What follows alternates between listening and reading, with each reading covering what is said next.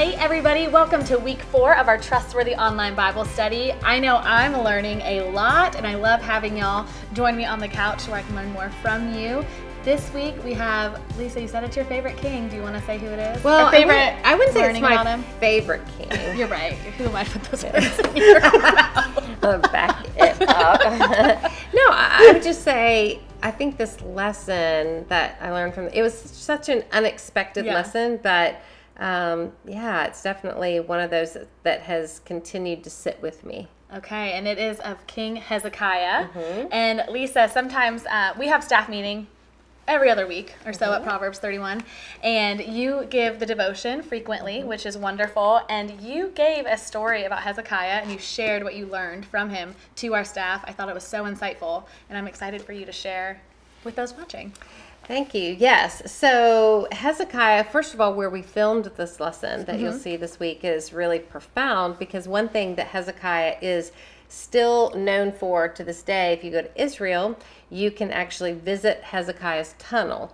And Hezekiah's tunnel was at the time a very innovative military strategy, really, that helped save the people. So there was really no way, if Jerusalem came under siege, there was no natural water supply inside the walls of the old city. So Hezekiah went out, was it to Gihon Springs, and had men digging from Gihon Springs this way, and then he had other workers inside the city digging this way, and they called to each other so that as they were digging, they could hear the voices so that they could somehow eventually meet in the middle. And that gave the city of Jerusalem a water supply that came into the city, that the water supply outside the city. So if the city came under siege, the city inhabitants could still get water. So this was a very, very important military move, and exactly what the people liked to see in their king, doing something brilliant to help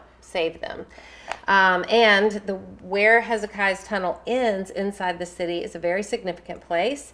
It's the Pool of Siloam, which, if you are familiar with the New Testament, it's where Jesus, when he healed the blind man, he said, "Go wash in the pools of Siloam," and that's the blind man then got to see.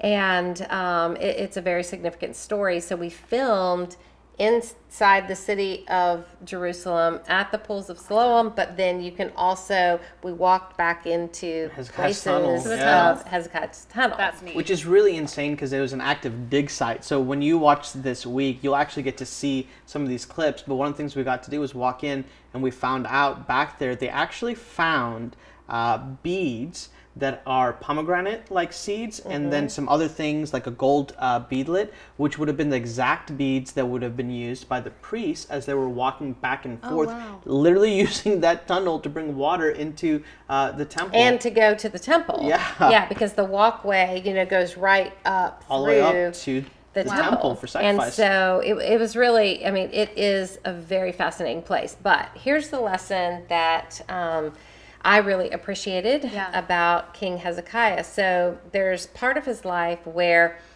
it becomes apparent that his medical condition has deteriorated to the point where he could die.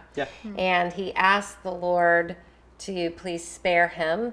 And the Lord does. The Lord gives him more years to live. And you would think, after experiencing such a miraculous intervention by the Lord, that your heart would be so eager to give God the credit, and so eager to, with everything you have, honor God and really, really pay attention to how your influence is used to honor God. But we actually see the exact opposite in Hezekiah.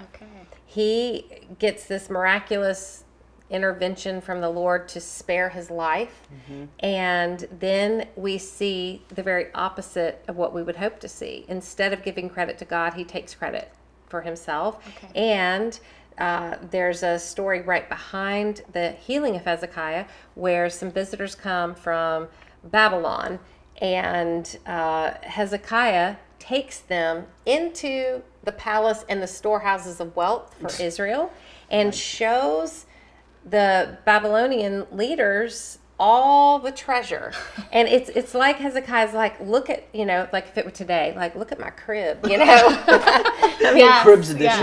Look at my storehouses of gold, and look at all this expensive jewelry. So let me ask you today, Kendra, if you knew that somebody was interested in invading you and stealing from you, would you open up your home and show them all the places where you've placed your jewelry, your items of precious worth, and would you give them your access to your bank account?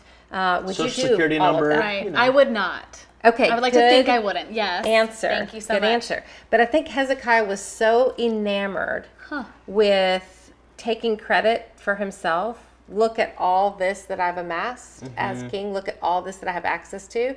And he was more interested in impressing them, the Babylonian visitors, than in protecting his country and protecting his people. And Joel, why is this really important? I mean, he would have known, these visitors from Babylon, he would have known something about them. Like, he would have known that Babylon is a what? Superpower. I mean, it's a known superpower. threat. Yeah. I mean, it's a known threat to Israel. They've deposed the Egyptian, nation. Literally, he's watching as they're taking over all the people around them. And so this is number one public enemy threat to his people. And I think it's also an indication that we'll find that maybe we've got enough money to pay these dudes off. And so you'll start to see a little bit of an idea of, we've got all these riches. I think I might be able to trust this to get me out of any potential circumstance. And we'll find out how that goes for him.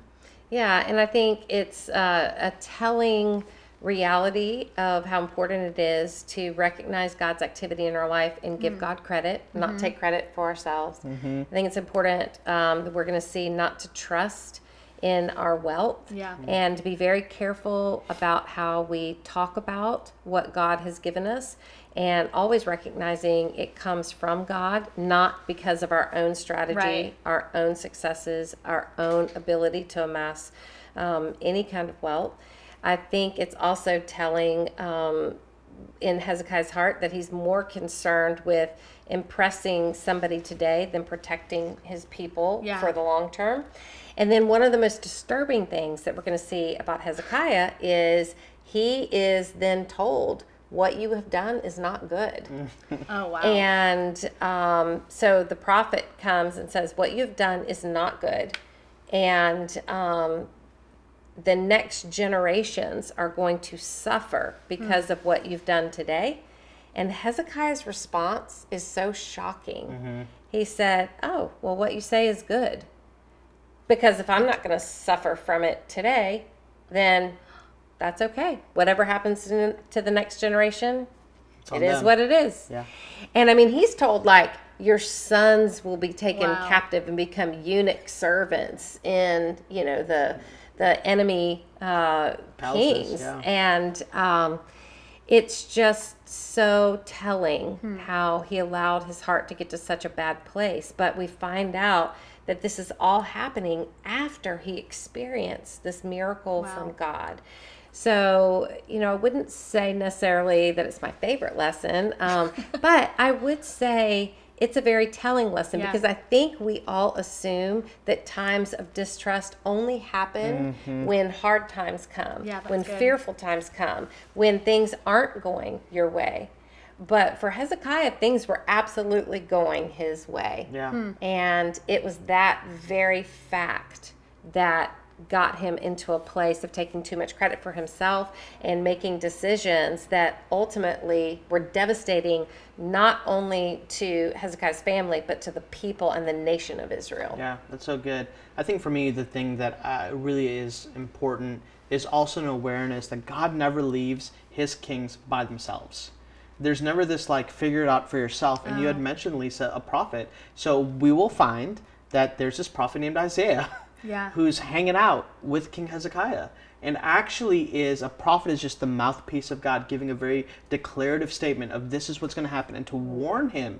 And that is evidence of God's kindness and God's mercy, and just saying, I don't want you to go into this type of hardship. And it just makes me consider, am I heeding what God has given us today, which is his word? And am I really thinking about the way that God is directing us and listening to the Spirit inside of me that's confirmed by God's word? Because God has not left us alone today. We can actually trust God tangibly because of what is in his word. So I think this week as you listen to the video, and I think it's really good to have all of this in mind, even though it's a little bit of a spoiler alert for the video, but I think keep this in mind in this week's lesson. You'll get to see the tunnels, you'll get to see the pools of Siloam, you'll get to really understand King Hezekiah's story because we read it line by line in scripture. And I think the good question to ask ourselves is, where have I experienced God's faithfulness? Where has my life suddenly, it's like this thing I prayed for, God did answer my prayer. And where are those places maybe that I get so comfortable because life is the way that I expect it to be, that maybe that comfortable place, that answered prayer, that miraculous intervention from God, could that possibly be leading me to a place where I'm taking credit for myself and not really recognizing this is all from the Lord. Wow. And Joel, you mentioned the word and how you can get into the word and help you discern the Holy Spirit and know what God is trying to tell us and direct us. And so, like we have said before, it's something that we hold true here at Proverbs 31 Ministries. And so we started with you, Joel, last time with the tagline. So we're going to start with me now, okay? So when we know the truth and live the truth, it changes everything. All right, everybody, have a great week 4, and we'll be back next week.